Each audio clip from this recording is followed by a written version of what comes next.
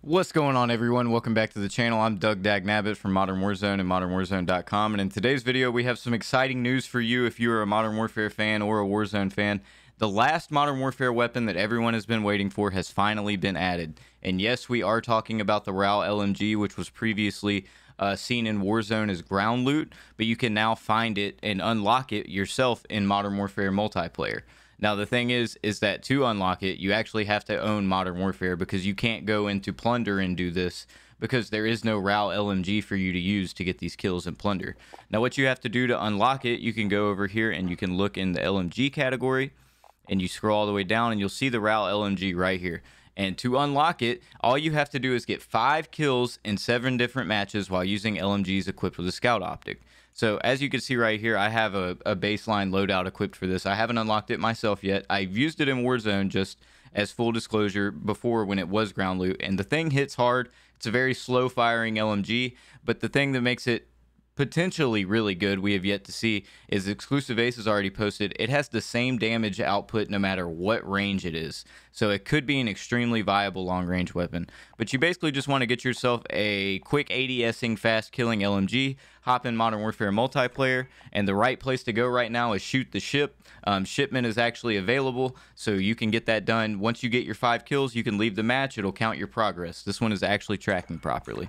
Now we're gonna go and we're gonna look at what I believe will end up being the best meta loadout for the RAAL LMG in Warzone, and I do believe that this is going to end up being meta. Now we can go into the custom game private matches and we can actually see the LMG and look at every single attachment without having to have leveled it up. So we're gonna do that now. We're gonna go down to LMG right here, and as you can see, we have the RAAL LMG. All right, now it has its own specific silencer, which is basically just going to be the agency suppressor or monolithic suppressor, but you're definitely going to want to have this equipped, the RAAL monocore. You always want to have a silencer on in Warzone, that way people aren't pinpointing you due to red dots popping up on the map, and that way you're not getting third-partied all the time. We all know we hate for that to happen.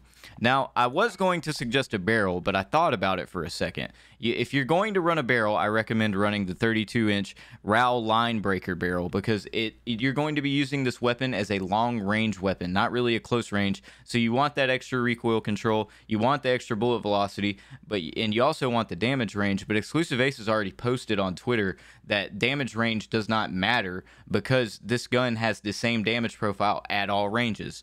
And recoil control isn't going to be that big of a deal because it's a slow firing LMG. So we're going to move past that right now. If you want to set it up purely for long range, be my guest, go ahead, put on the 32-inch RAAL line breaker, but we're not going to do that.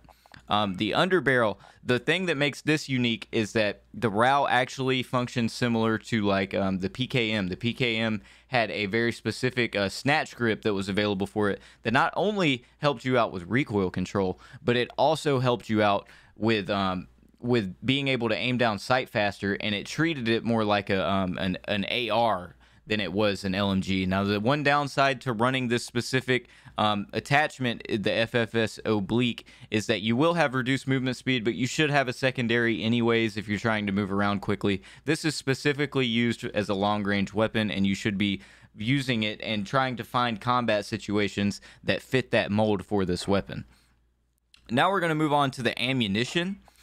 This is where things get kind of hairy, and you can see that this has potential to be a meta weapon because it has almost exactly similar to the Bruin, has a smaller magazine size that not only increases your aim down sight speed, it increases your sprint to fire speed, your movement speed, and your reload quickness, all for only losing bullets in the magazine. So I'm going to run that personally in Warzone. I will be running the 50-round belt to increase the aim down sight speed and my sprint to fire time, as well as since Exclusive Ace posted that the range is not a factor, I don't really see myself needing that recoil control or extra bullet velocity that the barrel offers. Now, on the laser side, you don't get a 5 milliwatt or any of that for this weapon, so you're pretty much stuck running the tac laser, which, if you didn't know, the tac laser is single-handedly the best aim down sight attachment on Modern Warfare weapons. It will increase your aim down sight time more than any of the other weapons could possibly do. And then we're going to move on. This is really up to you. You could run a stock. You could run the stippled grip tape if you want even more ADS speed and you like the iron sights. Or you could run the FTAC Elevate for extra ADS speed. But that's not what I'm going to recommend, or the folding stock. I'm not recommending either of those. I'm going to recommend that you run a sight on this, and as always, it's going to be the VLK 3.0 optic. It is the quickest aim down sight optic in all of the Modern Warfare weapons. You see everyone in Warzone running it on pretty much every single one of their long range weapons, and it's for a reason. Not only does it come with a nice clean default picture, but if you've unlocked reticles for it like I have, as you can see, you can run one that's even cleaner, such as the T-pose, and now you can actually get a look at what this weapon is going to function like. So we've effectively increased the accuracy, we have left the damage profile exactly the same, and we have increased the range by a good bit, even though I've mentioned it repeatedly now, that's not going to be as big of a factor. And we've also helped out with the control for this, so that's your recoil control and all that. Now, another optional loadout that you may see people running, as I've already hinted on a bit, is the 50 round belt. Take that off, and then you can put on the line breaker, and then you have a fully committed long range LMG option. You would take off your sniper if you're running a sniper, and you would use this with an SMG or another close range weapon, and you would want to make sure you're not using two of the same type of ammo type weapon. So you want to use an SMG, shotgun, something of that nature. But as for me, I do think that this right here is what you will be seeing people run in Warzone. I think that that depending on the actual time to kill numbers, it has a very slow rate of fire, so you're going to be penalized if you miss shots. It's not going to be as friendly as the Bruin was. You know, faster rate of fire in Warzone means that you're not as punished for missing shots. You have more of a chance to make up those misses in a quicker amount of time. And the RAAL LMG, I believe, Exclusive was saying, is somewhere around like 560 rounds per minute, something like that. So I'm really excited that they added this to the game. If you didn't know, this was supposed to, or we thought it would originally release alongside the Psychov, which was the akimbo pistols that could have 130 rounds or 80 rounds or whatever it was. It's been so long now, I can't even remember. And this is definitively the last piece of Modern Warfare content we are going to get as far as weapons go. As you can see, there's still a little bit of some texture bugs going on with this, and this was a completely unannounced addition. The same thing happened with the Psychov.